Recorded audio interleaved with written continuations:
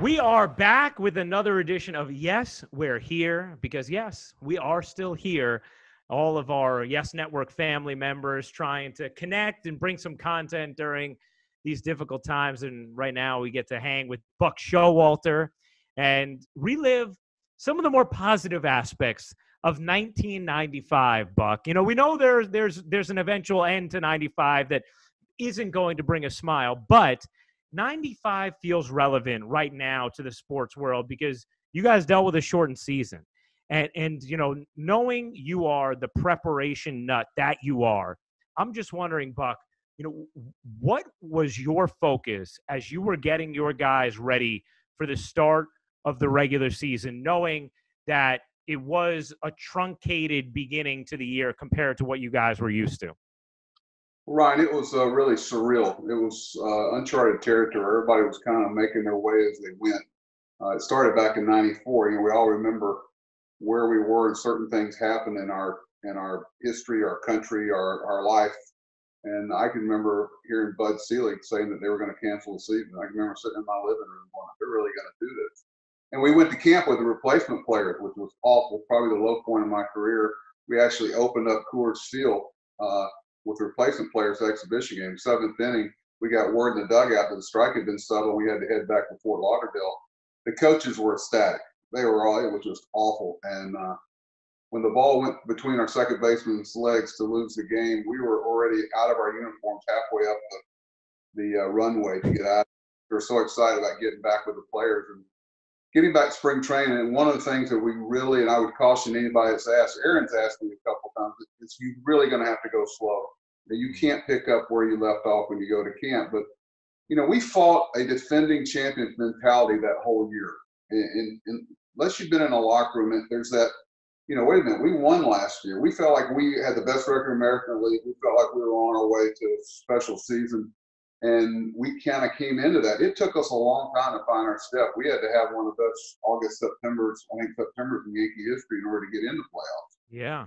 And, you know, you talk about some tough memories, but I think the best memory I take from that is how many people have come up to me through the years and said that rekindled their love of the game again and got them reinterested in the game instead of the strikes and people and walkouts and lockouts and whatever you have. That, if we had to take that one on the chin to get our game back on its feet, then so be it. But we did lose to a team with 3 Hall of Famers. That was a pretty good baseball team we had. Yeah, not too shabby at all. You know, because we go there, Buck, and to that series with Seattle, I want to focus on something that David Cohn always talks about. He always says that when Mattingly ran out for, you know, his warm-ups in game 1 of the DS, it is the loudest he has ever heard Yankee Stadium. What do you remember about the atmosphere and specifically how it pertained to Don Mattingly finally experiencing playoff baseball? Well, the only competition for David's statement there, and I agree with him, was when he hit the home run in the playoff. It was like, you know, you actually, people think I'm kidding, you had to do all your communication up the runway. You know, Wow. I'll tell you, that's the loudest they've ever heard a ballpark or a stadium. You could not even talk to the guy sitting next to you without him going, "What'd you say?" You actually had to go up the runway to talk to a pitching coach or a player. Wow. And it was the only time I thought a dugout was going to crumble. It was shaking. That old thing. And I'm telling you, it was like, so I actually stayed in front of it for a while after Donnie's home run. I thought the thing was going to cave in. Don't tell anybody that. Wow. Now, very quietly, that season was about Don Mattingly. And I think everybody cared so much. He cared so much about the weight his words carried.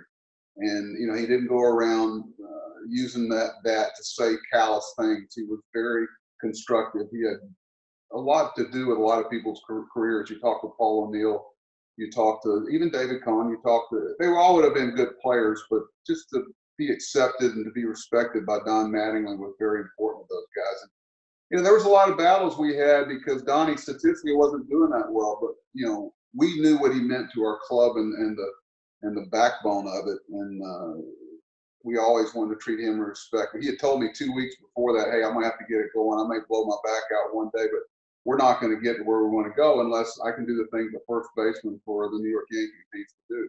And to this day, he did so much for that organization by telling us on the plane coming back from Seattle that he wasn't going to play anymore, so we could get ahead of everything and trade for Tino Martinez. Mm. Buck, when you think about his level of leadership, not just in '95, but throughout his run with the Yankees, and obviously you had him for longer than just '95. But what were maybe the traits that stood out most to you about Donnie as a leader that maybe even were particularly unique to Don Mattingly? Well, Donnie, he carried what his teammates thought in the presentation, but there got to be a point. It wasn't look what I can say because I'm the leader. Donnie took it very seriously.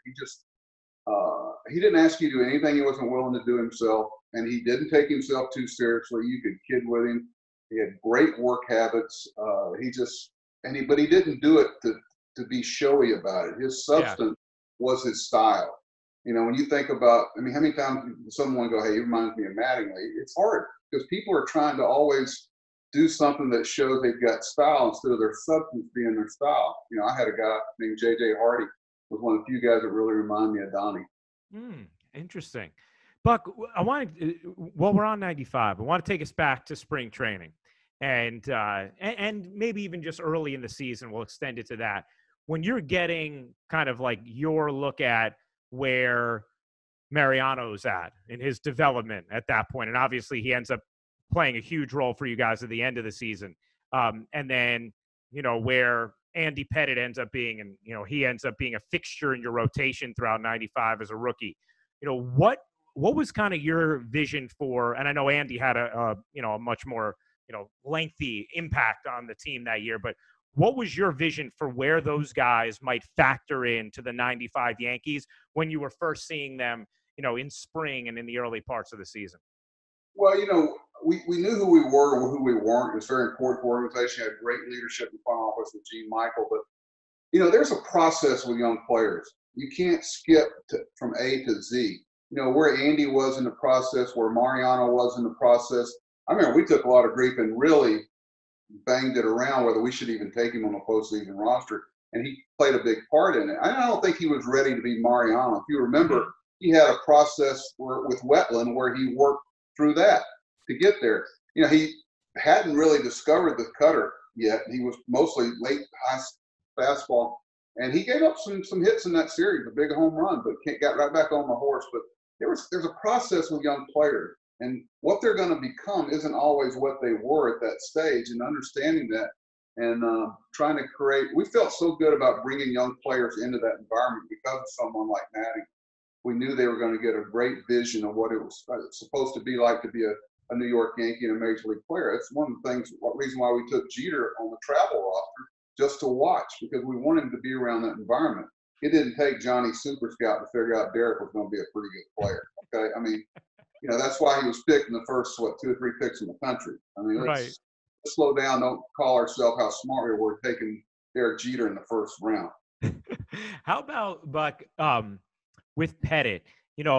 We've talked about him a lot in, recent years, obviously, about how he became a leader of the staff. And, one of the relationships we always talk about is him with CeCe. And then CeCe talked about how, once Andy was gone, he wanted to take on that role. And I know one of the guys he brought under his wing was Jordan Montgomery. But if we go back to the beginning of Andy's career, he always would talk about his relationship with Jimmy Key and the way that, he emulated Jimmy Key. What was the dynamic like between those two lefties? That's a great point. A lot of people forget that, Ryan. There was a torch back then. It was important to pass a good torch down. Guys took that responsibility. Some of the guys don't want that responsibility of leadership. I call them headphone guys. They want to put their headphones on, they go back to the room, shut the door, put the do not disturb, and pull away reality. These guys were okay with the reality. And Jimmy, I remember Jimmy talking to Andy about it, and David Cohn would talk to it about it. So your job is to give your team a chance to win the game. It doesn't mean that, when you're not carrying good stuff, which is going to happen about maybe 10 starts out of 30 plus, where you've got everything at your disposal, what are you going to do to keep your team in the game? That's really what separates you. So when it's, early in the game and it's getting ready to get away from you, if you can keep that in touch, then all of a sudden everybody wants to talk about the 8th and 9th inning. but it's what Andy Pettit or Jimmy Key did, because Jimmy didn't have great stuff then. He was pitching with guile. He was pitching with repertoire. He's the first guy that had we call it a slide step changeup, a jump where he would jump at you quickly and speed your body up and then throw a changeup. First guy I ever saw throw. Then everybody started copying it. Had a great move to first, held runners, knew who to pitch around. I mean, I could sit there and go get a cup of coffee with two guys I knew he wasn't going to pitch to. But he knew how to manage a batting order. Yeah. He knew one into it, and he passed that along. A lot of guys aren't free with that. Jimmy was free sharing that information. So was Andy. You're so confident in your own personality and who you are that you don't mind sharing it with somebody else. But they don't share it with just anybody. They pick the right guy who can take it to another level. CeCe was that guy. Andy was that guy for Jimmy Pete. And it worked out well for everybody. No, it definitely did. And all of our eyes who watch Yankee baseball benefited because of it. Buck, I told when I said 95, you didn't know where we were going to go, but we stayed mostly on the good parts of 95, right? Well, I try to look at it all positively, but I just hope and pray no Yankee fan ever has to get on a plane from Seattle back to New York after Game 5. That was awful. It was awful. I mean, Buck, we always hear about, David says all the time, Coney, it is the, it's the quietest, most gut-wrenching plane ride he's ever experienced. It really was just tears and silence. Well, Donnie at that time, I spent a lot of time, Donnie came up and sat down, so I need to talk to you about something. It's about his pending retirement. And, he had 3 boys at home that needed him there for a lot of reasons. His back was, as he told me, was not going to let him do the things that a first baseman needs to do for the Yankees. I want to give you guys a heads up so you can go out and get somebody before the whole world knows it. It was a lot of walking around, just, we all shared the same emotion. And the only thing we really had to show for it, which I've still got upstairs, is a hat that's got these ace and a jack and wild card winner. That was the first year we ever had it. And, the great September we had to get there. I know coming off the field in Toronto when we had clinched getting in, and just the look on Donnie's face. Back then, it's just a glance. It's catching eyes with somebody. They know. You don't have to sit there and let the whole world know that you're happy. It's just that certain camaraderie you have through going through that together, and it was tough. The coaches and managers wanted no part of being in spring training with the replacement players, but you had no choice. Well, Buck, it's always great hearing your stories and your perspective, man. Thank you so much for doing this, and stay safe and stay well. And to our audience, yes, we're here. Yes. God bless you. I appreciate you. Thanks, Ryan. You got it, Buck.